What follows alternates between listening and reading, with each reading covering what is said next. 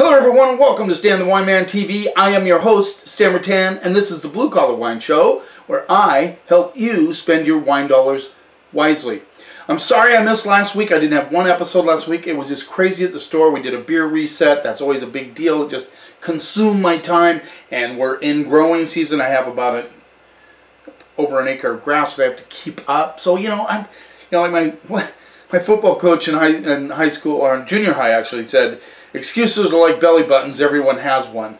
And I know I'm making excuses, but I am going to strive to keep on my schedule of uploading episodes Monday and Thursday. Sorry about last week, but I'm going to keep on doing it. So there you go. We are going to look at Chenin Blanc from Vouvray in the Loire Valley of France.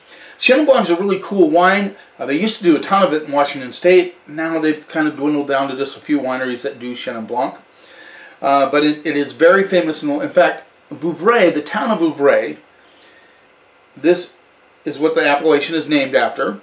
And it's in near the Touraine region of the Loire Valley. One of the most famous appellations in the Loire Valley. And they're very highly respected there. And their focus is Chenin Blanc. And the cool thing about the Loire Valley and Vouvray, there's 8 villages around there, but the cool thing about it is the soil, which really defines the Chenin Blanc there, and it's tufu, which is a porous limestone soil that really gives Chenin Blanc its characteristics. It's also very good for drainage and for water retention. So I know a lot of wine geeks get really excited about wine grown on limestone soil, and this is called tufu, and it's spelled T-U-F-F-E-A-U, but it's pronounced tufu, and that is the soil composition where Chenin Blanc is grown. Now, one of the problems with Chenin Blanc, especially for a newbie in the wine world, is they don't have strict regulations about the dryness or sweetness level of these wines. Now, one of these we're doing today actually says demi-sec on it, right over here, and we'll talk about that. That's a sweeter style Chenin Blanc. Then if it's from the town of Moelus, or the region of Moelus, if it says Moelus on the label, it's going to be sweet. And that Moelus is spelled M-O-E-L-L-E-U-X, Moelus. So if you see that on the label, it's going to be sweet. Hopefully, whatever wine shop you go to, the guy or girl there that runs the shop knows whether it's sweet or not. That's the key, because most times they do not have a sweetness or dryness indication on them. So, of course, sweet Chenin goes well with spicy foods, Asian noodles, that sort of thing. Whereas the drier style, great for seafood, shellfish. But of course, if you're one of those people that, you're just getting off Moscato, you like sweeter wines, you will like some of the Chenins that are sweeter. This is the 2017 Clos les Vigneaux Vouvray 2017. I probably said that already. Alexandre Monmassou. Now, Vigneau means wine grower or wine maker. And so, you see that on the label, you say, oh, what does that mean? That means the winemaker. And the winemaker is Alexander Monmassou. Hope I didn't butcher that one. Probably did. Let's give this a little rinse. I think Chenin Blanc is a really cool wine. It's a good way to expand your palate horizon. It was really kind of cool to watch Viognier really start taking off. And look at the color on this. Now, this is the cool thing about Chenin too, is they can get really golden. And this is a very golden color. And I'm assuming that if it's this gold, it might have a sweeter tone to it. Just saying. It's my guess. Let's see what we get on the nose. Oh, $34. So not chump change. 34 bucks is a pretty good chunk of money, but a lot of these Vouvrays that are made are the quality is there. And the cool thing about Vouvray is it is very age-worthy. So if you want to put a few whites in your cellar, these babies will age up to 10 years easily. Some of them don't even open up for the first 5 years. This is a 17, so it's already almost 4 years old. Not quite. 3.5. So that's the case with, and they will age a long time. And as they age, they get, you know, that nice, they mellow out really nice. They have good acidity and very good aromatics, which are a good combination for aging wine. Let's see what we get on the nose.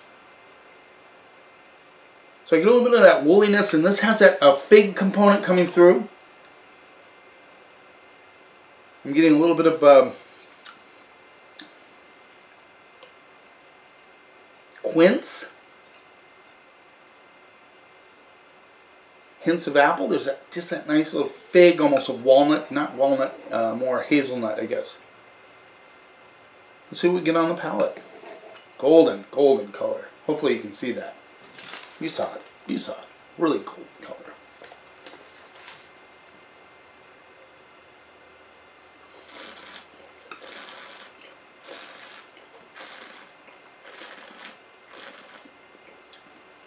So this is on the sweeter side.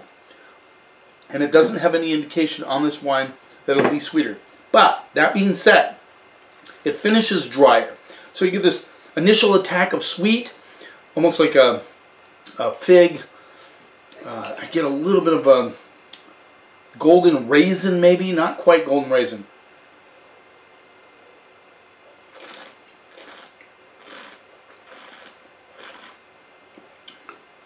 Definitely fig. Like blended fig and pear with just a splash of apple.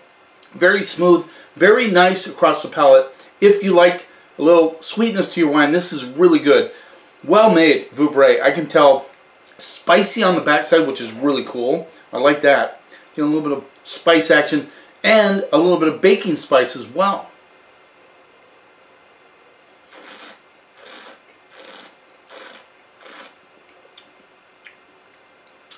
Nice seamless flow across the palate.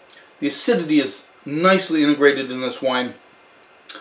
And the flavors just linger for a long time. It does finish on the drier side. So, once again, hopefully when you walk into a wine shop and you see this Alexandre Monmassou Vouvray, he or she will know that it's on the sweeter side. Now, this would be awesome, awesome with a little spicy noodle dish. Really good. This would be good with tacos. This would be good with, I would have it, actually, wouldn't, if you had like a Cajun dish, that would be really cool with this wine as well. Now, for those of you seeking a super dry wine to go with your shellfish, this is not the one.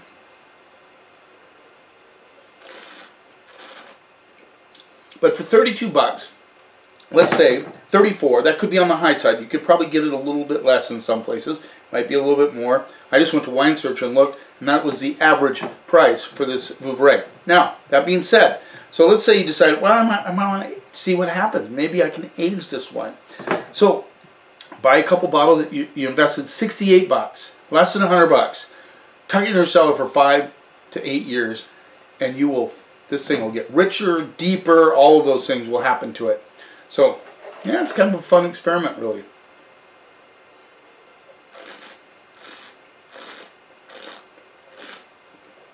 Yeah, that fig component. Little peach. That's what I'm getting. Little peach action. Peach, maybe a touch of mango there, but definitely that is there. And it dries off on the finish. Great wine. Great Vouvray.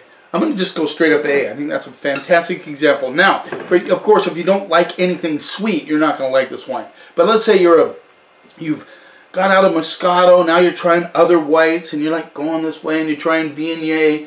Maybe you want to splash and just spoil yourself and spend just a few extra bucks and get yourself a really nice Vouvray. Now, the next one, this is the Clos de Vaux, excuse me. Vigneau-Chevreau. So that's the winemaker. Vigneau-Chevreau Vouvray 2018. A cool thing, like this has 13% alcohol. Well, I'm not going to take too much time.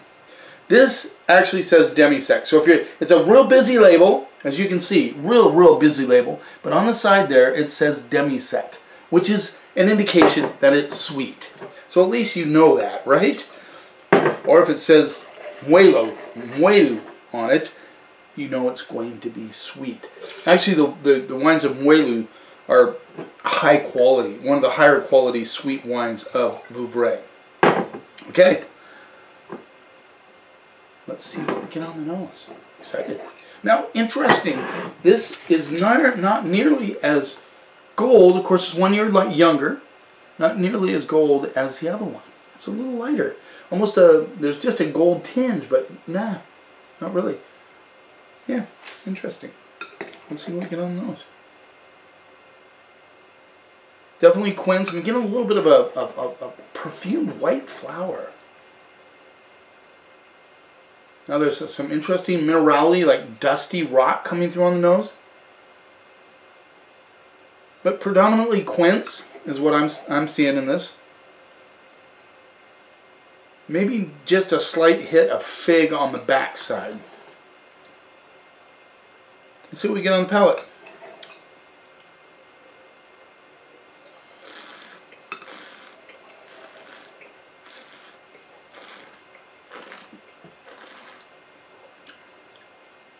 Yeah, quite a bit sweeter than the first one. So this is a sweet Vouvray. It says it on the label, demi-sec, which means sweet. This has like pears drenched in, I don't know, almost like a, not butterscotch, but that sweetness is a fig component coming through with the pear, quince, pear.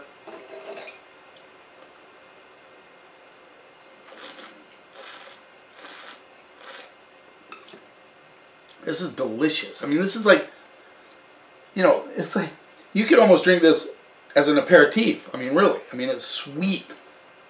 But, like I said, this would go with spicy food really well. So if you're looking for something to match with a spicy dish, I'm losing it. I don't even, yeah, I showed you the label. This is $22. So this is down quite a bit than the other one. So $22, a little bit more reasonable. And I just see like a $22 Vouvray. You have a newbie wine drinker, not newbie, but, you know, kind of a, maybe even a little hipster wine drinker that, you know, wants to dive into something new. And they prefer sweeter style wine. This would be perfect. This would be perfect.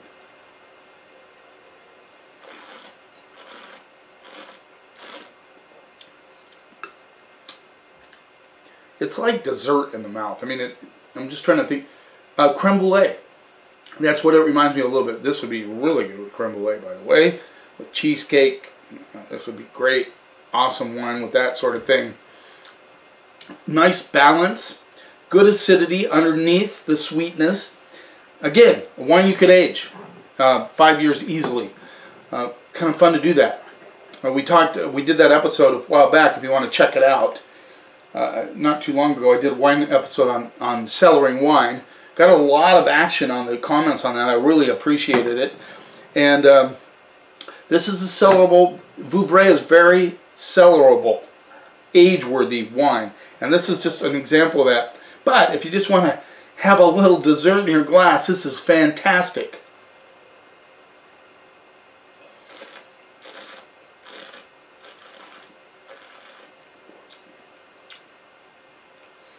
Yeah, like I said, creme brulee, quince, pear, but it finishes, you can get the acidity on the backside.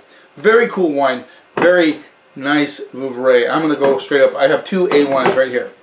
Two A1s. Now, I always have a hard time with sweet wines because, you know, it's like they're sweet. They're good. You know, I have a sweet tooth, so, you know, sometimes I like to have a sweeter wine. But the cool thing about this is it has such good balance, seamless across the palate, just good complexity, and it finishes with that acidity that you can, you know, you can see it in there. You know that it has some freshness underneath. That's really cool. So, two A1s. This is a good episode. I like it when I hit two wines like that, right off that. Boom! There you go. Thanks for taking a little time out of your day. I hope you're enjoying these programs. Sorry I missed last week, but I put episodes up on Mondays and Thursdays. So look for those episodes. If you haven't subscribed yet, please subscribe to my channel. And I did want to ask one quick question and see how many of you know the answer. Chenin Blanc, of course, made in Vouvray. Sauvignons is another area. I probably butchered that one. in France, in the Loire Valley. But there's another country that really does a lot of Chenin. In fact, they do more Chenin than Vouvray. Do you know what country produces more Chenin than Vouvray? Let me know in the comments. You keep watching, and I'll keep helping you spend your wine dollars wisely.